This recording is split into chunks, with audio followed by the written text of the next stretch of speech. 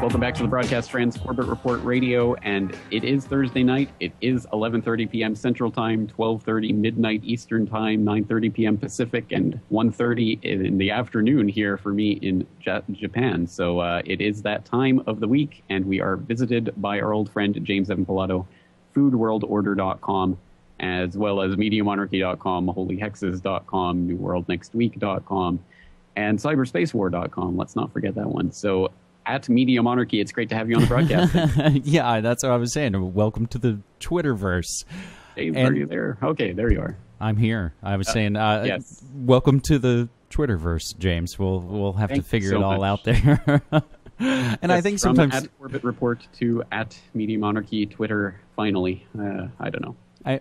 Anyway, absolutely yes. So I am part of the Twitterverse right now, and I actually personally don't really care, because I've never thought that I could put much into 140 characters, but I know that's the way a lot of people communicate these days, so hopefully we can reach out into the matrix and grab more people out of it. And on that note, we have a ton of Food World Order stuff to go through, as always, but before we do that, perhaps we should just mention what Brock in Australia was mentioning there before the break. The latest edition of the Media Monarchy podcast just dropped last Friday. Yeah, I'm excited to have relaunched kind of after a hiatus and doing the show actually from here, right as I sit doing this with you right now, doing the live show at home through an internet station, through Revere Radio.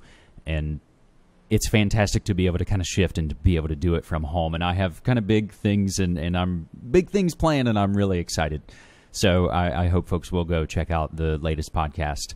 James, you had to rub it in with the weather at the beginning of the show. It's, wetter than usual here in the Pacific Northwest, and I'm in Portland, Oregon, and it's been raining for days straight now, and I think there are days more ahead of us. So I'm glad you're enjoying it. We have to wait a little bit longer here.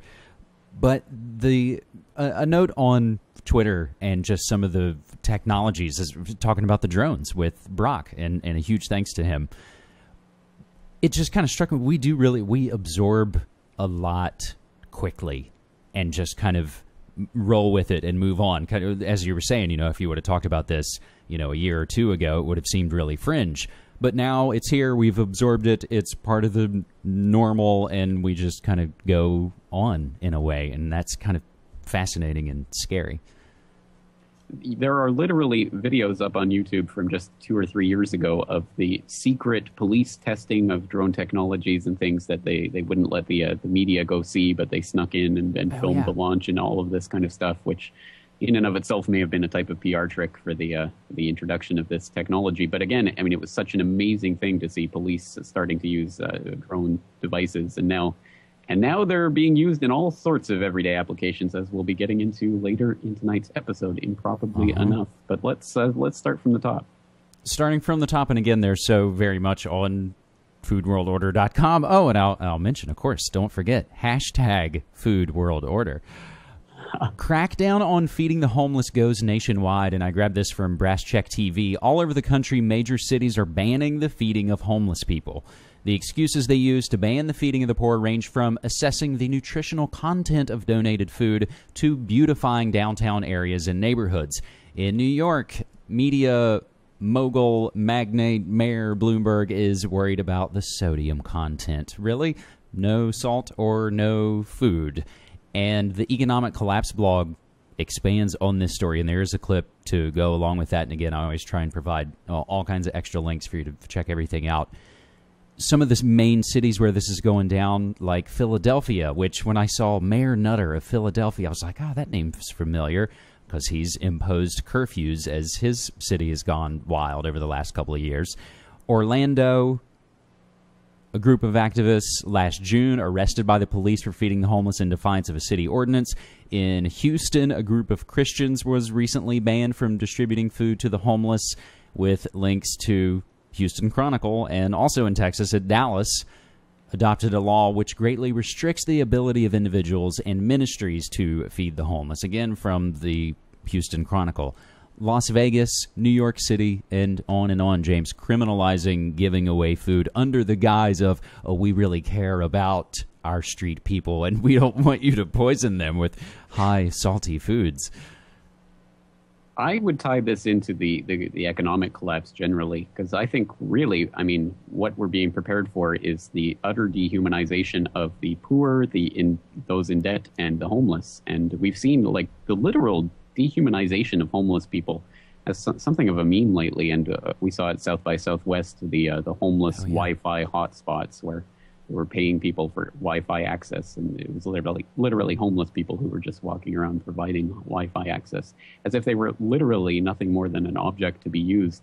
And I think this is just part of the general dehumanization of the poor that the general public is being conditioned for now, because unfortunately more and more people will be finding their way into the ranks of the poor, the downtrodden, and the homeless if the economic collapse continues. So it's really worrying to me from that perspective. And of course, just the idea that cities can ban people from giving food to the homeless is an affront to just the most basic principles of liberty, and quite disgusting.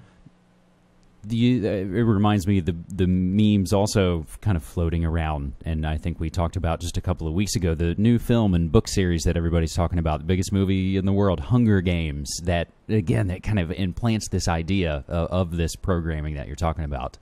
You also, on the top of the show, James, you touched on the Doomsday virus, I believe. The researcher now claims Doomsday virus not as lethal as feared.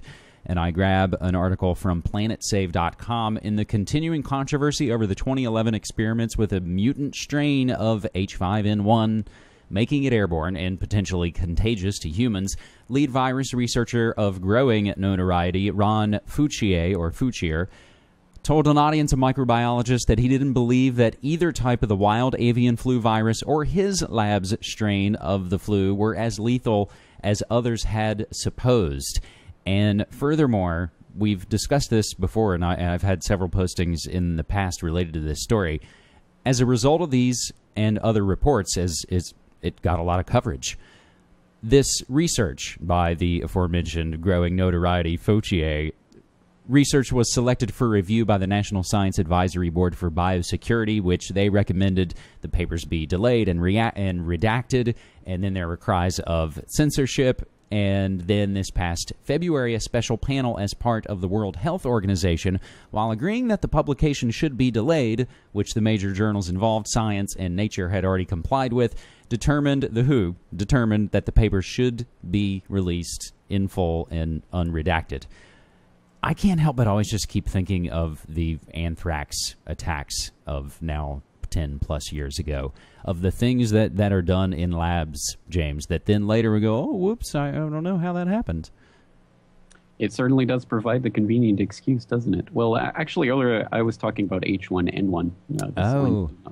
Not the doomsday, but yes, it's good to keep our eyes on this and see where it's going, because, again, it's always a vector for another type of false flag, and it's always that ace up the sleeve.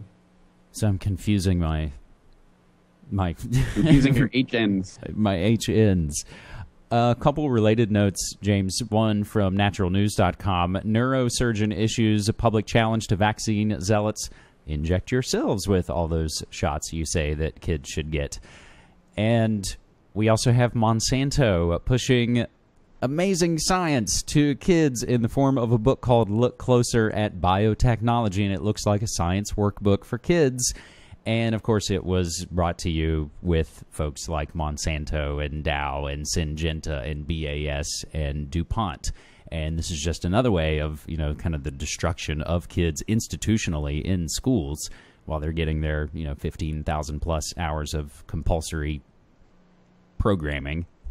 I also have an interesting post, James, on vintage weight loss ads, a look at the health advice of yesteryear, kind of riding on the coattails of everybody chattering about the season premiere of the show Mad Men, which, on a sidebar note, I've kind of been fascinated that things like Mad Men and The Walking Dead and Hunger Games are all put out by the same studio, and they seem to be kind of part of the dominant kind of cultural memes.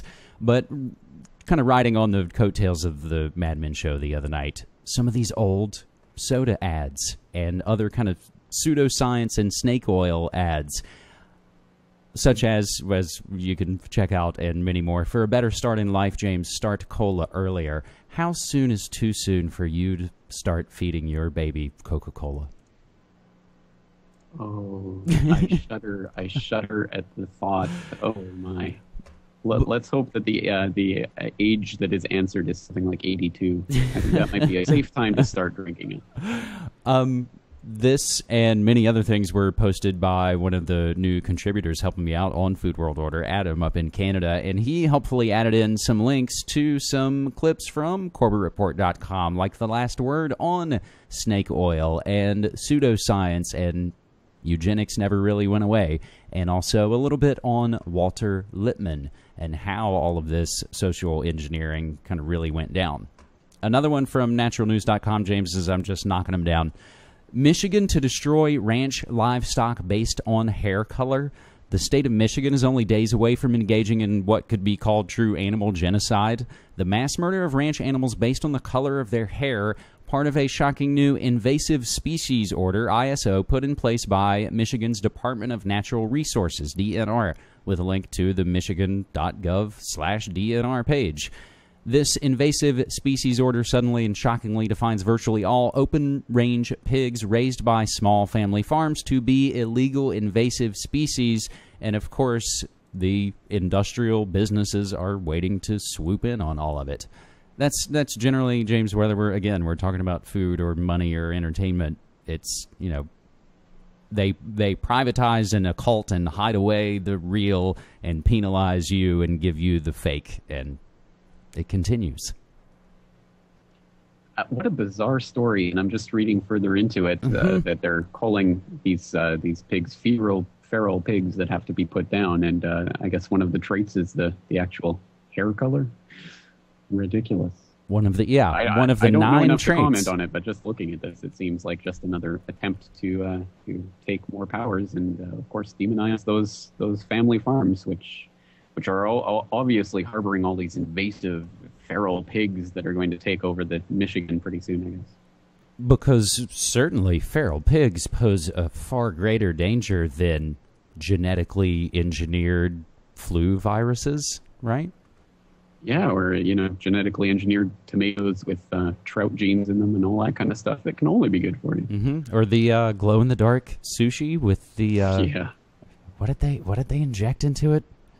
I don't even remember. Then there was the blue strawberries. I think that had some kind of fish, gene inserted into it to make the blue strawberries.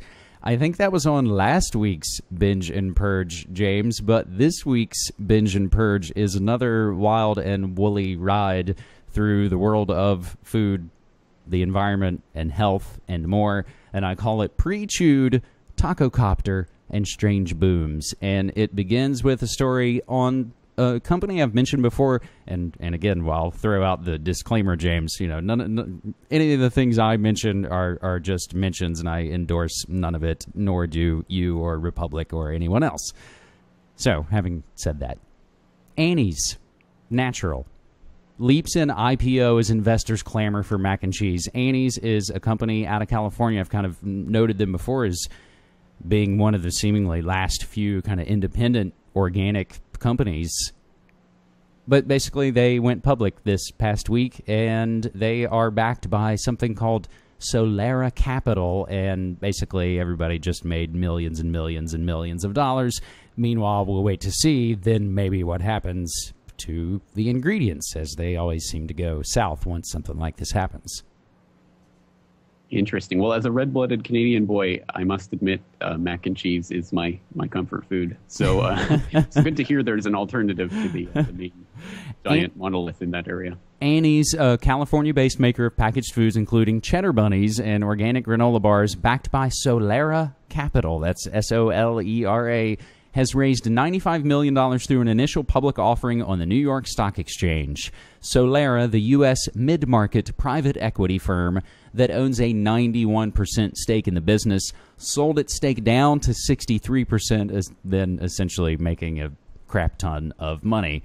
Shares will begin trading under the ticker BNNY, as the bunny has always kind of been the mascot of Annie's.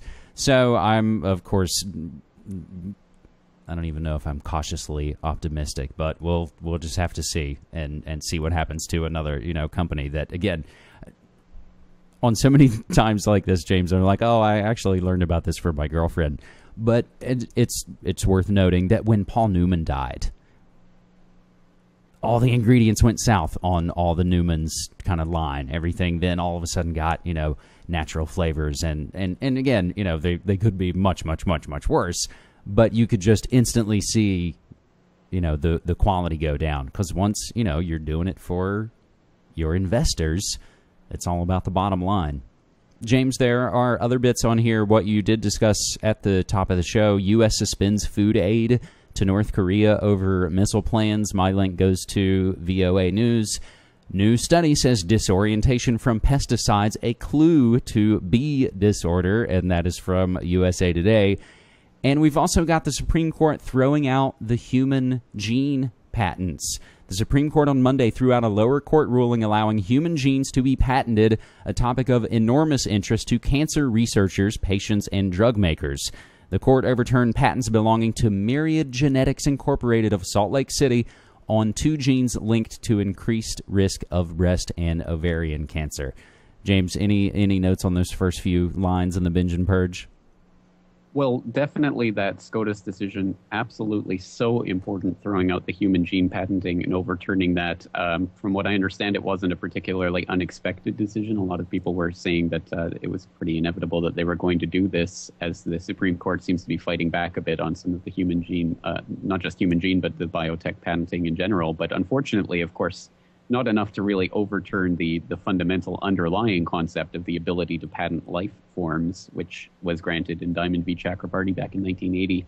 So for a type of bacteria that could eat oil, and it was supposed to be used for oil slicks, to clean up oil slicks, and that patent went ahead, and the Supreme Court said it was okay. So that underlies the entire biotech industry and all of the monstrosities that we've been seeing coming out of it. But at least, things like human genes can't be patented. I mean, can you think of the implications of that? It's extremely scary on a number of levels. Well, James, before we head off into the break, I'll make one last note, and maybe we'll continue on it. But social media strikes again. We've been talking about it a lot lately, but it has worked quite successfully on the case of the pink slime. And on that note, we'll be right back after this break.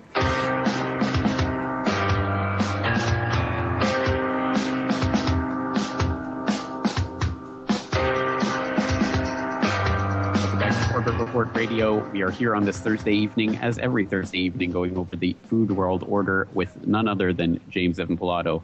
And we are going to wrap up the binge and purge for this week. But before we do so, we have another caller on the line. We have Werner in New Brunswick. So Werner, thanks for calling in tonight. Yeah, good evening, James. You mentioned there earlier about invasive species and that they want to throw the book at this farmer there in Michigan. Mm-hmm. And but how about all the invasive species that have been introduced by Monsanto? Exactly. And, that was the comparison. Yeah, and then another invasive species that has invaded Afghanistan, has invaded Iraq and Libya. And working on Yemen and Somalia. And they call it NATO. And it continues to expand, but what is the answer to that? Unfortunately, it's not an invasive species that can be put down because it's peopled by real human beings whose minds are trapped in the matrix. I think the only thing we can do is to make people realize that they're part of that matrix and to pull themselves out of it, stop feeding that war beast. But on the Monsanto note, you're exactly right. Of course, the GMOs are the biggest affront to nature that's going right now. As I say, they want to throw that farmer in jail. How about the Monsanto executives? Throw them in jail. I hear you. How do we get from here to there? Well, people have to go some backbone and start speaking out and not putting up with it anymore. And basically call those scientific whores for hire. Call them what they are, scientific frauds, scientific whores for hire. That's exactly right. And you're exactly right. People have to be speaking out about this more and about these real issues that really underlie everything. And it becomes a question of survival of life on this planet if they're not being reined in.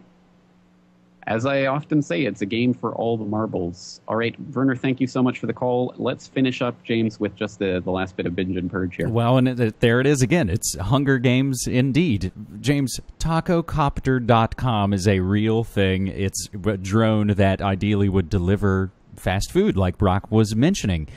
And it's exactly what Bill Hicks joked about now 20 years ago. With all of our military technology, why don't we use it to feed people? Because basically that didn't seem to be part of the agenda. James, all that and so much more amazing, crazy things are on foodworldorder.com. And we'll also remind you, because I think you were tweeting during the break, James, hashtag... I did. hashtag foodworldorder. Absolutely, that's exactly right. And for anyone who's interested, it's at Media Monarchy, and I'm at Corbett Report. Wow, I can't believe I've become so invested in the Twitterverse so quickly.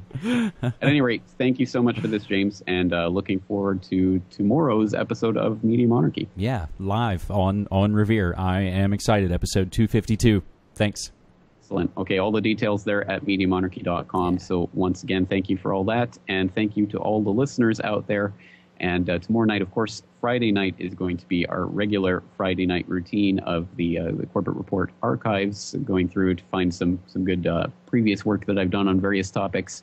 But next week, we have Stefan Molyneux scheduled to come up on Monday, Mark Russell on Tuesday, and T. Snyder, the creator of Blindfold, a film about 9/11, coming up on Wednesday night. So another jam-packed week on Corbett Report Radio next week. So I hope you'll continue to stay tuned. And as always, you can find myself and all my work at CorbettReport.com. Be there or be square. Until tomorrow night, thank you so much for listening, and I'll talk to you again all in 23 hours.